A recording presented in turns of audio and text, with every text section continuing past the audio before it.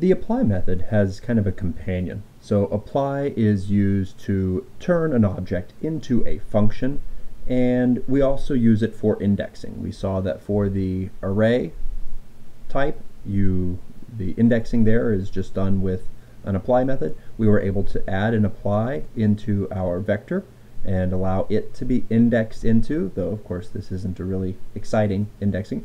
Turns out that lists and basically in general the sequences and many other collections that we'll learn about later, all they really do is they write an apply method that takes the appropriate argument, and that gives you the ability to do indexing. What about on an array, the other side of things? So let's make an array 1, 2, 3.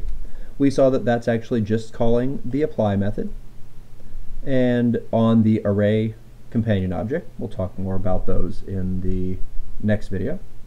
And we also we saw that we can do something like this to get a value out. But what about when you do that? When you do an assignment? Well, actually let's just print out A. It mutated A. But what was going on here? Because if this called the apply method, that apply method just returned an int, and we couldn't do an assignment into that. In order to make this syntax work, Scala has another method that it considers special called the update method. And so when you write the update method, what happens with this call, the a sub 1 equals 99, that actually winds up being a dot update 1 99. So it takes two arguments, the first of which is whatever was indexed here, and the second of which is what's on the right-hand side of the equal sign. Now we don't want to put this in our normal vector because we don't want to be able to update values because it's supposed to be immutable. But our mutable vector, this is a perfectly valid thing to do. And the code's going to wind up looking very similar to apply. We're going to have an update method that takes an index that is an int, and our new value, which will be a double,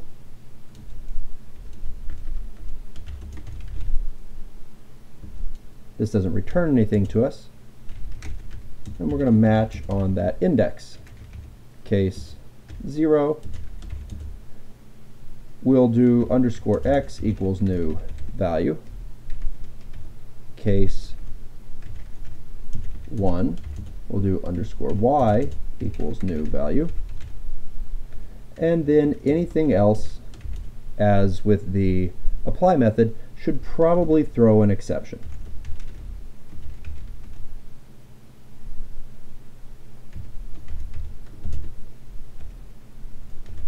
And we'll give it an appropriate message, something like 2D vector updated at $index.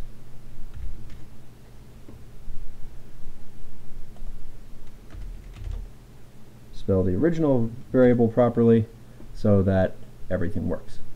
Okay, so this is the update method. As I said earlier, it's kind of a companion to apply. It allows you to do assignments with indexing. You should only put this in classes that are mutable, just like these assignment operators that we put up here only went into the mutable class. They did not go into the immutable class because they really don't belong there. But this is what allows Scala to have its array type not be a built-in language feature. Instead, it is a library. It's basically a class in the library, yet it behaves as if it were built into the language. And so over the course of these videos, we will wind up writing our own collection types, and we'll be able to write apply and update to make it so that our collection types act the same way as the ones that are built into Scala.